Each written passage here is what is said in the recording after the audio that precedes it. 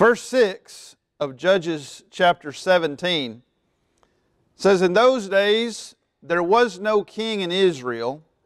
Every man did what was right in his own eyes." The same verse is repeated again in chapter 21, verse 25. "In those days there was no king in Israel. Every man did what was right in his own eyes." And this is sort of seen as a theme of the book of Judges. And if you just read these two verses, or this one verse repeated a second time by itself, it's easy to ask the question, well, is that a good thing or a bad thing? Every man did what was right in his own eyes, so everybody's trying to do right. Maybe that's good. Or everybody did what he thought was right. Maybe that's bad. Well, let's be clear. It's bad. And you read the book of Judges, and you see sin after sin, betrayal of God after betrayal of God, repeated, getting worse and worse and worse through the book. And you realize that when you come toward the end of the book in chapter 17 and in chapter 21, that this is actually a rebuke. This is actually a criticism, a judgment, a condemnation on Israel, because everybody just did what was right in his own eyes. But I'm telling you right now that the reason we ask ourselves, is this a good thing or a bad thing, is because that's exactly how most people live today. And we're not even clear on whether it's a good thing or a bad thing. And because we want to think, yeah, I ought to be able to do what's right in my own eyes. Yeah, I'll do what I think is right. That's how the world ought to be. Well, if you want to continue believing that, don't read your Bible, because it will disabuse you of that idea, because it's not true. And we see that very clearly here in Judges 17. I think about what's going on in our world today. I think about North Korea and Kim Jong Un threatening nuclear war. Seems right to him. Seems like it's the thing that he ought to do, and so that's what he's doing. Our president calls him names and belittles him. Seems right to him. Seems like what he ought to do. And we see the same thing repeated over and over, where people do what's right as that seems to him, or as it seems to them. Let's look here in Judges chapter 17 and think about what happens before this. Now, the period of the book of Judges, just as a reminder of where we are in history, you have in Genesis the creation, the flood of Noah. You have Abraham, Isaac, and Jacob bringing you up through the end of Genesis. In Exodus, you have Moses. Moses leads the people out of Egyptian captivity, gets them to the edge of the promised land, and then he is taken away by God, and he dies.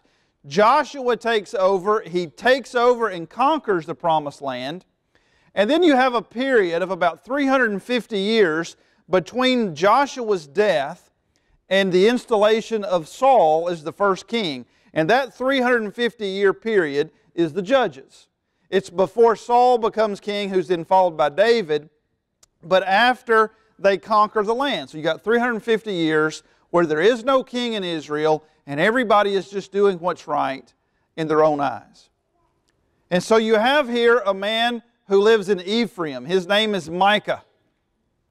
He steals his mother's money, 1,100 pieces of silver.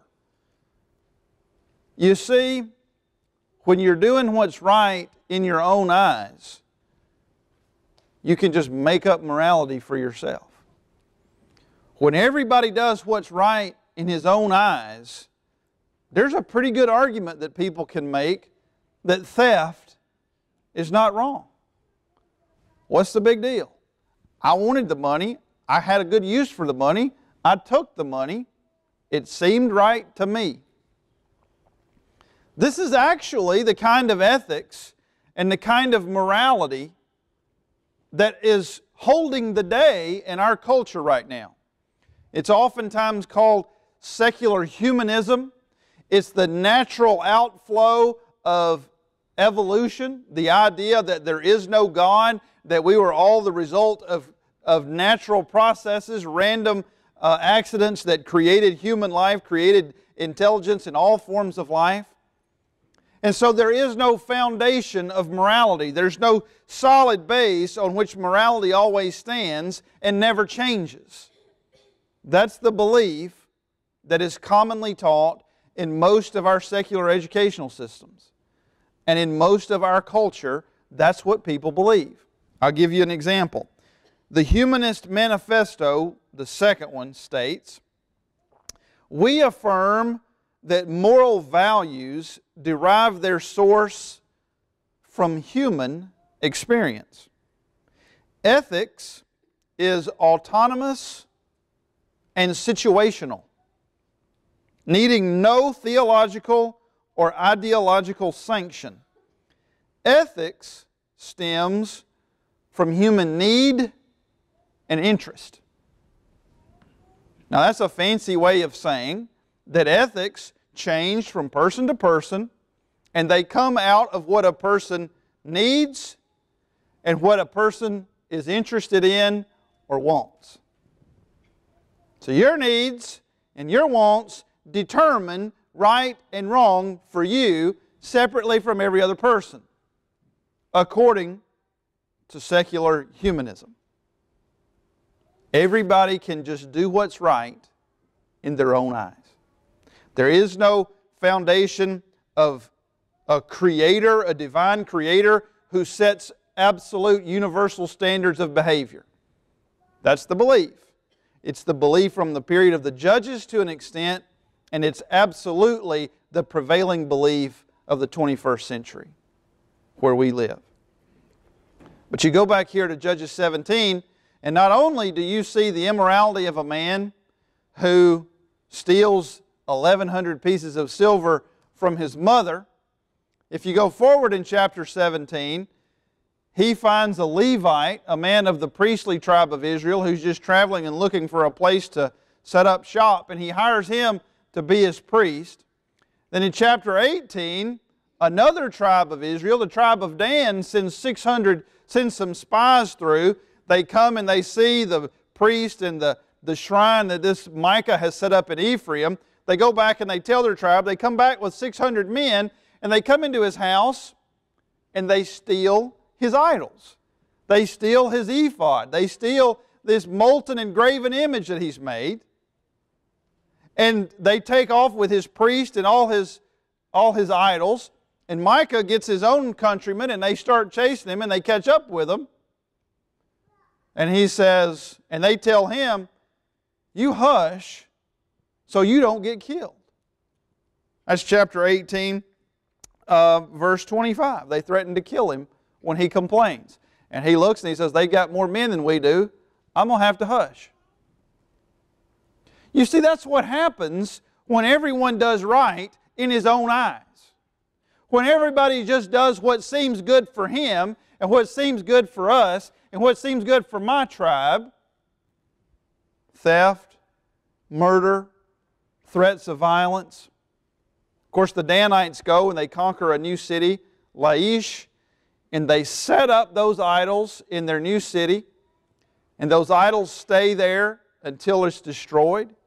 And it says that this priest that he hired from the Levite tribe, this Jonathan's descendants continue to serve as false priests in the tribe of Dan until the captivity of the land.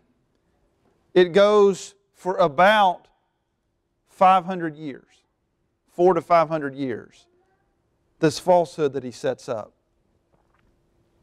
But there's no right, there's no wrong. Can you see the same thing today?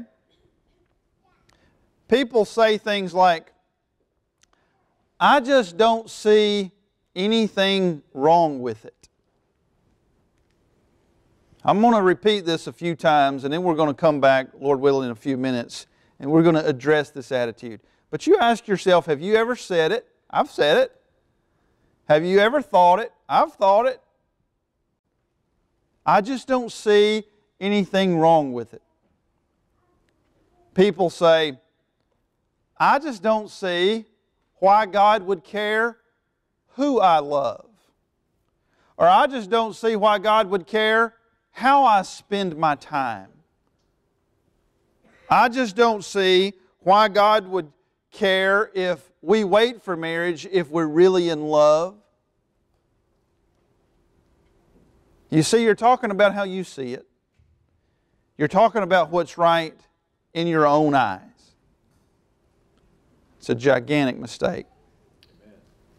Second thing you see here in Judges 17, when people just do what's right in their own eyes, you see people making up religion for themselves. So Micah has stolen his mother's money. His mother has uttered a curse against whomever stole her money. Micah comes and he repents. He says, you know what, Mom? I'm the one who stole your money. And she says, oh, thank goodness. You know what? Let's turn this into religious symbols.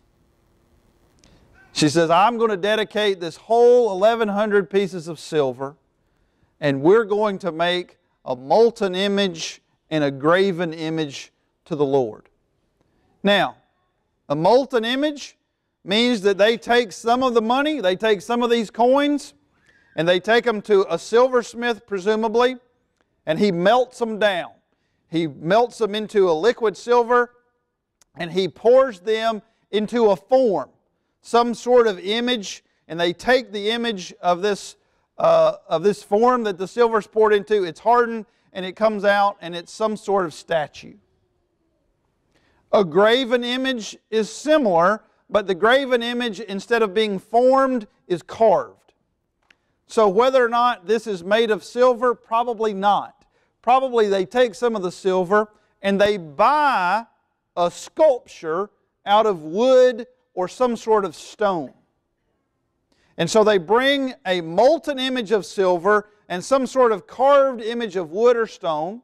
They make an ephod, which is a really fancy vest or robe, maybe sometimes with a necklace around it. And he installs one of his own sons as priest. Now, why does Micah and his mother feel free to do this? Because everyone does what's right in his own eyes. But I want to point something out to you. In verse 3, his mother, talking about giving these 1,100 pieces of silver, says, dedicated to the Lord. The word translated Lord in the original Hebrew is Yahweh. It's the name for Yahweh, His covenant name. In Hebrew, in the Old Testament, they didn't have vowels, they only had consonants. So it's YHWH. Here's the point of that. They weren't making up a new religion. They weren't creating a new religion. They weren't making an idol to Baal or an idol to Asheroth or an idol to the god Ra from Egypt or anything like that. They were making these idols, but they were dedicating them to Yahweh, to the covenant God of Israel. So they're trying to worship Yahweh, but look at how they're doing it. They're saying it, we're going to do it our way. We're going to do the way we want it. Yahweh has said, you come to the tabernacle to worship. You don't make any graven images. You don't bow down to any carved stone idols. You come here and you worship at my altar and you sacrifice the animals and the things that I have told you to sacrifice. And only descendants of Aaron will be priests, and only Levites will serve in the temple. That's what Yahweh has said. And they said, yeah, we're going to take an Ephraimite and make him our priest, which is Micah's son, before Jonathan gets there. And we're going to carve our own images and form our own molten images, and we're going to have a shrine right here in our own house, and we're just going to do religion on our own terms. And brothers and sisters, this exact thing is still happening today. Still happening right now. All across the country and all across the world. Colossians chapter 2, verse 20, Paul says, "If you have died with Christ to the elementary principles of the world, why, as if you were living in the world, do you submit yourself to decrees such as do not handle, do not taste, do not touch, which all refer to things destined to perish with use, in accordance with the commandments and teachings of men? These are matters which have, to be sure, the appearance of wisdom in self-made religion and self-abasement and severe treatment of the body, but are of no value against fleshly indulgence." Let's be clear here. God always condemns self-made religion. God's religion is always based on what God says. And He says, you don't make a bunch of extra rules to go on top of my religion, and you don't change around the rules that I've made to do it in a different way. If you want to worship me, you worship me as the Creator and as the sovereign authority. And to change what I've said and to do it your own way is to disrespect my role as Creator and sovereign authority. And that's not worship. That's will worship. That's self-made religion. It's not the religion of God. It's the religion of worshiping yourself. But people say things. I just don't see why God would care. I just don't see why God cares how we worship. I just don't see why God cares what name is on the building. I just don't see why God cares what day of the week we worship. It's not about what you see. It's not about what you see. It's about what God sees. Everybody did what was right in his own eyes, and it was wrong in God's eyes. That's the whole point. You can't do it what seems right to you. What you can't see is wrong. What you need to see is what God said. And look at it how He looks at it. That's His point. That's why it's wrong that every man did what was right in his own eyes. You see, what can seem right to a person can be absolutely wrong to God. Think of Saul of Tarsus, who we most frequently call the Apostle Paul. Saul of Tarsus was a Pharisee, a man dedicated to God, a devout Jew, absolutely committed to doing what he thought was right for God and for the Jewish religion. And he was absolutely wrong. And he became a persecutor and a murderer as a result of it. As a result of persecuting Christians and even putting Stephen to death and maybe others that we don't know about. Now he was redeemed. He was transformed. He was turned into the Apostle Paul. The chief of sinners became an apostle. The apostle to the Gentiles. This Jewish, steeped in the old law Pharisee became the apostle to the Gentiles. But for a long time, he was doing what he thought was right, but was actually wrong. He didn't see anything wrong with it. It seemed right in his own eyes, but it was wrong. 1 Kings chapter 15, verse 4 says, "But for David's sake, the Lord his God gave him a lamp in Jerusalem to raise up his son after him and to establish Jerusalem." Why? Because David did what was right in the sight of the Lord, in God's eyes. David did what was right in the sight of the Lord. And when you come to the period of the kings, in the southern kingdom, Jerusalem, Judea, Benjamin, you see this thing repeated in many, many of the kings. This same idea of doing what's right. And in the northern kingdom, you say they say over and over again, he did what was evil in the sight of the Lord. An example, 1 Kings 15:11, Asa did what was right in the sight of the Lord, as his father David had done. It says the same thing about Amaziah, Azariah, Jehoash, Uzziah, Jotham, Hezekiah, and Josiah. Can the same thing be said about you? Do you do what's right in the sight of the Lord, or do you do what's right in your own eyes? There's a big difference. There's a big difference. And we have to come to terms with the fact that our hearts are just not good guides. What we feel, what feels right to us, can be terribly misinformed, can be terribly misleading. And I see people make mistakes in a lot of different directions on this. I see some people condemn ideas, condemn programs and approaches, and their basis is, this doesn't feel right because it's not the way we've always done it.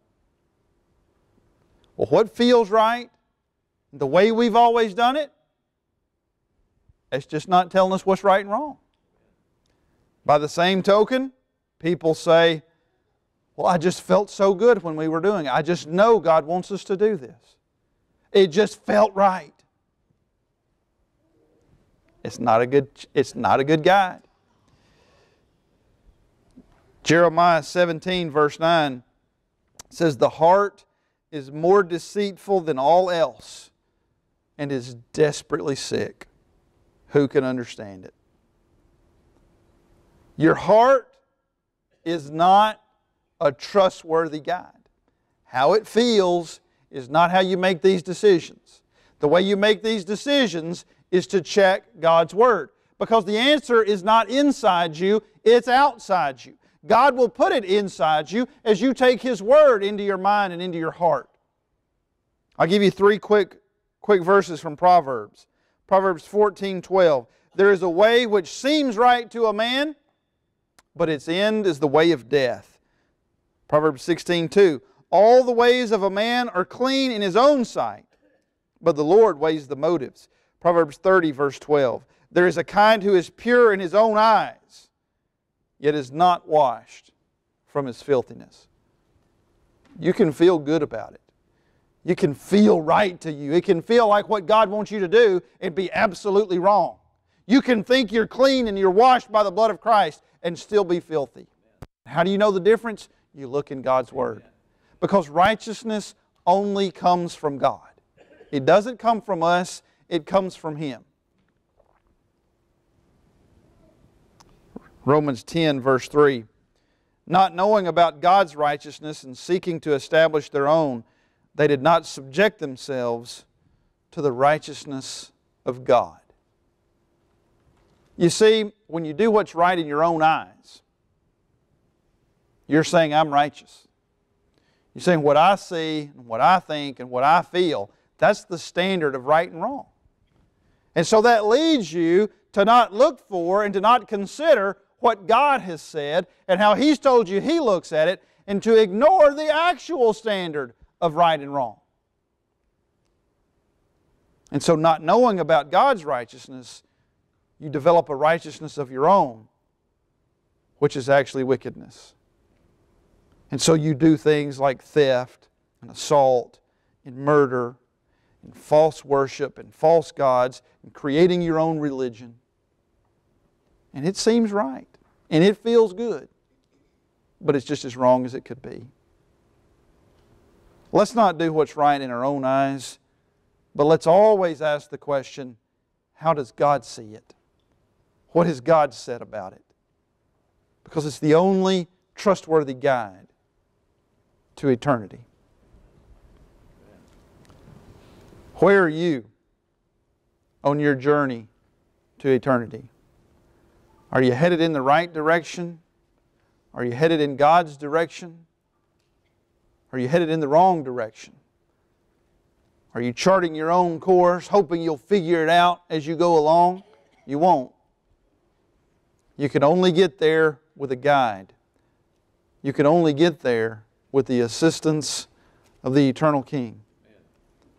If you are not yet united with Christ, if you are not yet a part of His body, added to His kingdom, it's time to change course. To come to Christ for the first time, you have to hear His Word, believe in Him, confess that faith, repent of your sins, be immersed in water for the forgiveness of your sins, united with Him in the likeness of His death, buried with Him in baptism. If you're ready to be buried with Christ in baptism, if you need to return to Christ and make right what you've done wrong, please come down front as we stand and sing.